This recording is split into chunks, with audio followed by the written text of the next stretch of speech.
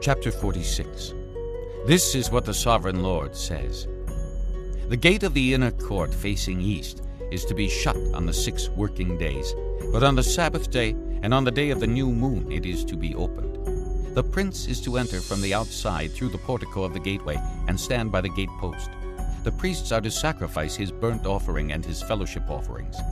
He is to worship at the threshold of the gateway and then go out, for the gate will not be shut until evening. On the Sabbaths and new moons the people of the land are to worship in the presence of the Lord at the entrance to that gateway. The burnt offering the prince brings to the Lord on the Sabbath day is to be 6 male lambs and a ram, all without defect. The grain offering given with the ram is to be an ephah, and the grain offering with the lambs is to be as much as he pleases, along with a hin of oil for each ephah.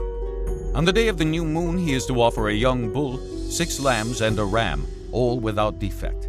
He is to provide as a grain offering 1 ephah with the bull, 1 ephah with the ram, and with the lambs as much as he wants to give, along with a hin of oil with each ephah.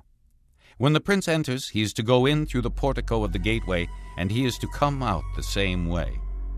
When the people of the land come before the Lord at the appointed feasts, whoever enters by the north gate to worship is to go out the south gate, and whoever enters by the south gate is to go out the north gate. No one is to return through the gate by which he entered, but each is to go out the opposite gate. The prince is to be among them, going in when they go in and going out when they go out. At the festivals and the appointed feasts, the grain offering is to be an ephah with a bull, an ephah with a ram, and with the lambs as much as one pleases, along with a hin of oil for each ephah. When the prince provides a free will offering to the Lord, whether a burnt offering or fellowship offerings, the gate facing east is to be opened for him. He shall offer his burnt offering or his fellowship offerings as he does on the Sabbath day. Then he shall go out, and after he has gone out the gate will be shut. Every day you are to provide a year-old lamb without defect for a burnt offering to the Lord. Morning by morning you shall provide it. You are also to provide with it morning by morning a grain offering, consisting of 1/6 of an ephah with 1/3 of a hin of oil to moisten the flour. The presenting of this grain offering to the Lord is a lasting ordinance. So the lamb and the grain offering and the oil shall be provided morning by morning for a regular burnt offering. This is what the Sovereign Lord says. If the prince makes a gift from his inheritance to one of his sons, it will also belong to his descendants. It is to be their property by inheritance. If, however, he makes a gift from his inheritance to one of his servants, the servant may keep it until the year of freedom, then it will revert to the prince. His inheritance belongs to his sons only. It is theirs. The prince must not take any of the inheritance of the people, driving them off their property.